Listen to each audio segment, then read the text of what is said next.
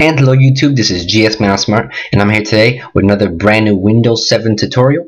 And actually this is not exclusively a Windows 7 tutorial because you can do this on Windows XP and Windows Vista as well. Basically today we're going to be teaching you how to find all the specifics and all the information of your computer. If you want to know your screen resolution, your screen devices, audio devices, your drivers, video card, processor, all the specifics of your computer, we're teaching you how to find that and how to have it in a text file. Now, the basic way to find some information on your computer is to click the Start menu, find Computer, right-click Computer, click Properties, and you have the basic information there, such as the RAM, name of your computer, processor, and such things like that. Now, obviously, I don't have the best computer, as you can see, so I'd appreciate it if there was no judging of computers in the comments, since this is not a tutorial based on computer judgment. So I thank you for that in advance. So anyway, that's one way to do it. Another way to get more information is to write run in the search bar here, and then you type in dxdiag, you click OK.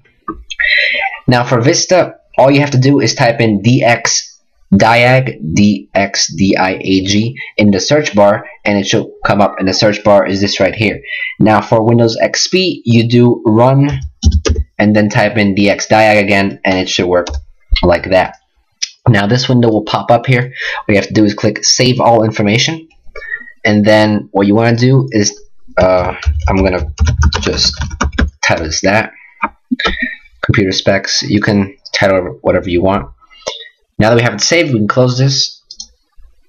We can go to my desktop where I saved it as computer specs, and everything is here. Everything from your system information to notes, debugging, display devices, sound capture devices, video devices.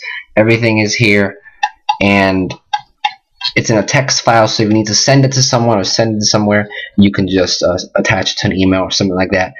And that's basically, here's all your information on your computer. So very simple tutorial, and I have plenty of other tutorials. This is kind of one of my shorter tutorials, so if you like, you can view my channel. I have plenty of other tutorials on many different things. And if you like this video, please do press like. I'd appreciate the favorites. If you can favorite the video, that'd be great too. Subscribe if you like to do so.